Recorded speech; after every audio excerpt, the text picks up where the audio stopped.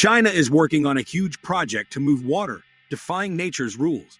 They're building really long man-made water paths with canals and tunnels, even through mountains. This is to provide water to the dry cities in the north where lots of factories are. This video explains the South-to-North Water Diversion Project. We'll talk about its cost, reasons behind it, how it affects nature, and whether it'll actually help the people in China. China's difficult geography.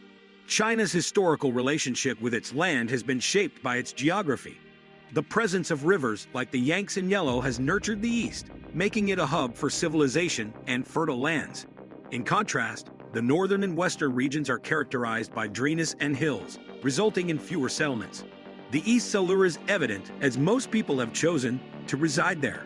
Urban centers like Beijing and cities to the north held significance, but China's growth intensified the challenge of water scarcity. Groundwater became a vital resource, sustaining the expanding population and industries. However, the excessive urban and industrial demands led to its depletion. The encroaching Gobi Desert compounded the problem by encroaching upon grasslands. This desertification is attributed to human activities like deforestation and exacerbated by climate change. By the 1950s, the pressing need for water had become evident. Rapid urbanization and population growth strained the available water resources. A solution was imperative to combat the increasing aridity in these regions.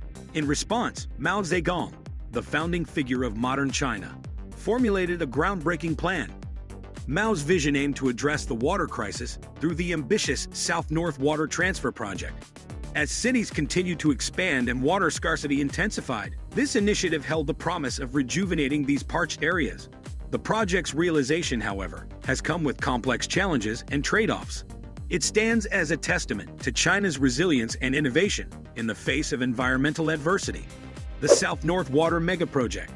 In 1952, Mao Zedong of the People's Republic of China suggested moving water from the water-rich south to the dry north. He said, "South has water, north lacks. If possible, borrowing some would help." After 5 decades, in 2002, the State Council approved Mao's idea. It became the South-North Water Transfer Project, an ambitious plan connecting aqueducts, tunnels, reservoirs, and dams. This project aimed to transport water from the water-rich south to the water-scarce north. It included 3 main canal systems: eastern, central, and western routes. The eastern route begins near Yangzhou and uses a branch of the Yangtze River. The eastern route, an old pump station, is really big. It moves water from the Yangtze River to the Jinghang Grand Canal, a long man-made waterway. The water goes through a tunnel under the ground and crosses the Yellow River. Then, some water channels carry it to Tianjin, near Beijing. This whole trip is over 1,100 kilometers.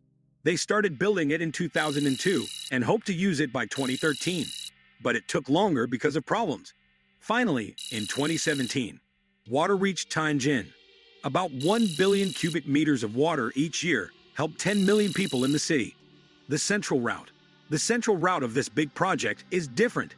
It didn't have existing things to use, so building it was harder.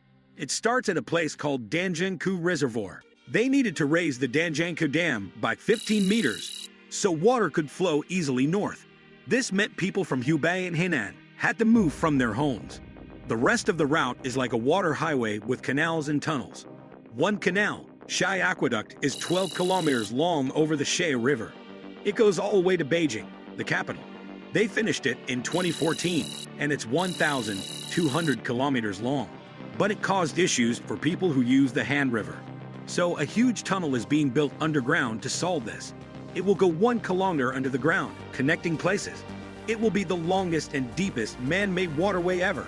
By 2030, the central route could move a lot of water, about a third of a huge reservoir's capacity. Western route.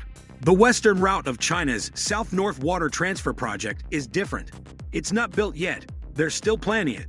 Among the 3 routes, this one is the hardest to build. They want to make waterways and tunnels from the Yangtze River to the Yellow River through a high area called Qinghai Tibet Plateau. It's really high up, around 3 to 5 kilometers above sea level. The land and weather there make this plan really tough. They might even have to move mountains to make it work. They think it might be ready by 2050. When it's done, it could bring 17 cubic kilometers of water every year to the north. This would help around 100 million people there. Some people talked about using this route to take water from other countries' rivers like Brahmaputra and Mekong. These rivers go through India and Southeast Asia. But this wasn't officially decided. India was worried that China could control these rivers, so they talked about it.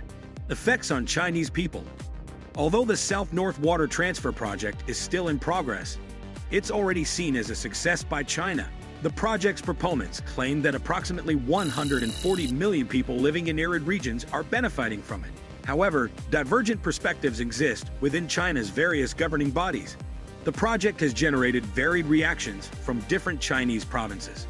For instance, Sichuan and Hubei have reservations about the concept of redirecting water from the Yangtze River to the north. They fear that this movement might adversely affect their water resources and energy production. In contrast, Gansu and Qinghai view the western route favorably. These provinces anticipate that the western route could bring economic and agricultural advantages to their regions. While the overall picture suggests a positive trajectory for the project, it is important to note that opinions are divided within China. The South-North Water Transfer Project stands as an example of how complex and multifaceted large-scale infrastructure projects can be, triggering both optimism and caution, depending on local circumstances and perspectives. As the project continues, these differing viewpoints will play a crucial role in shaping its impact and further development. Effects on the environment. Even though the South-North Water Transfer Project could help some cities in the north, it has worried environmentalists from around the world. This project creates artificial water paths, not like the natural rivers. This has stopped many rivers and dried some up. Around 600 rivers disappeared as they built these new paths. These new waterways have also ended up with pollution from factories and waste. This happens because cities and villages dump their trash in them. Plus, there aren't enough places to clean the water along the way. When they changed the Yangtze River's path, experts were worried it could let salty seawater into places like Shanghai. If they continue making these new paths, salty water might reach far inland. This could cause a big water problem across the country. The Western Route's plan is causing issues too. They want to make tunnels through mountains. This might cause landslides and hurt nature. Also, the area is often hit by earthquakes. Making this project there could cost the government lots of money if a big earthquake happens. Today, the South-North Water Transfer Project is facing many environmental problems. Is the project successful? The project finished 2 of its 3 planned routes.